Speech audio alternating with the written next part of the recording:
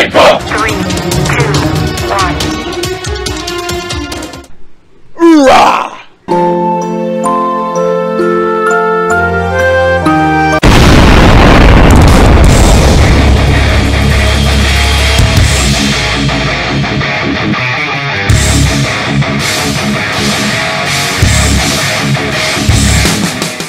On Valentine's Day, hearts can shatter. But when one thinks of a Marine's heart, one thinks of the heart of a lion. A person with exceptional courage and bravery. A Marine's heart is built for endurance. When it comes to defending a nation, endurance is vital because there are no days of rest. The Marine's heart is scarlet and gold. The scarlet represents the bloodshed by Marines who have defended our country. The gold shows the world how bold they are. Gold in the heart implies a purity and loyalty to its unit that is conveyed in the expression Semper Fi.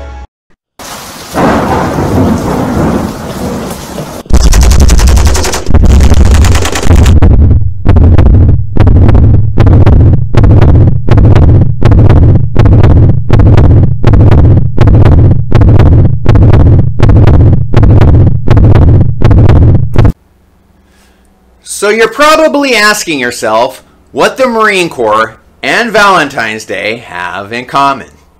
Well, for me, the Marine Corps and Valentine's Day converged on 14 February 1990 in a Marine Corps history class, while learning things like who was the first Marine Corps aviator, which is one I still remember to this day.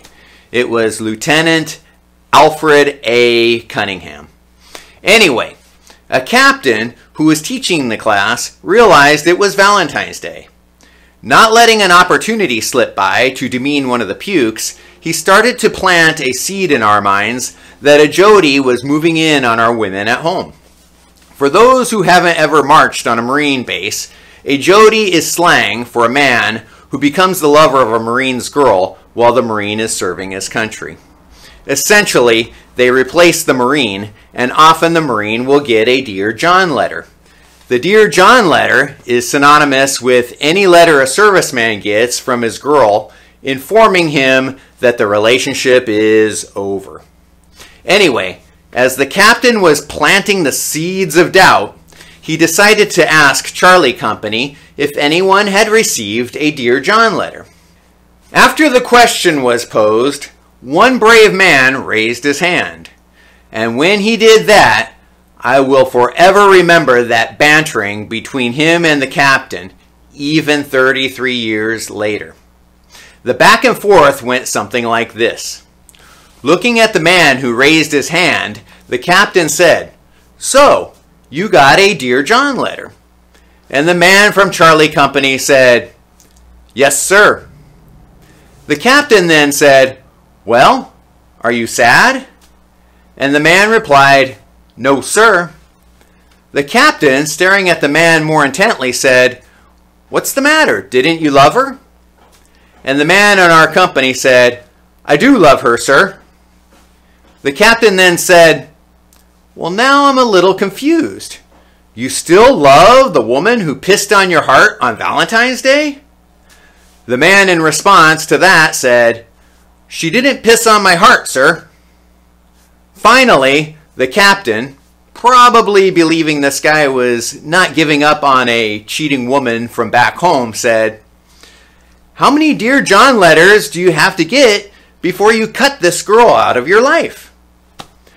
The brave man from Charlie Company summed things up in a risky manner by saying, "Sir, I've gotten many letters since I've gotten to this base, and my girl always starts the letter by saying, 'Dear John,' because John is my name, sir." And that's the only moment, a short moment, on that base that I had ever heard laughter. The captain almost looked at him admiringly, probably thinking he got me good on that one. My thoughts were that I wouldn't want to be in that guy's boots when he goes back to the squad bay. Although we were in the same company, I never found out what happened to that guy because we were in different platoons. Anyway, good luck to all you hard chargers out there. You deserve good fortune for being the lifeblood of this country. And may you never get a Dear John letter.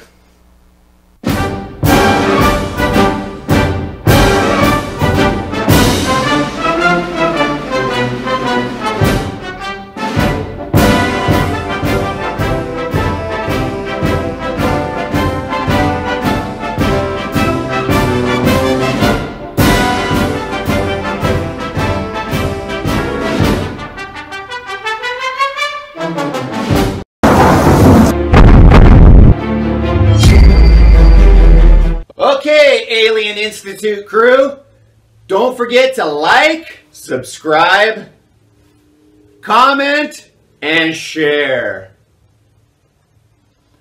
Also continue learning by watching more AI videos.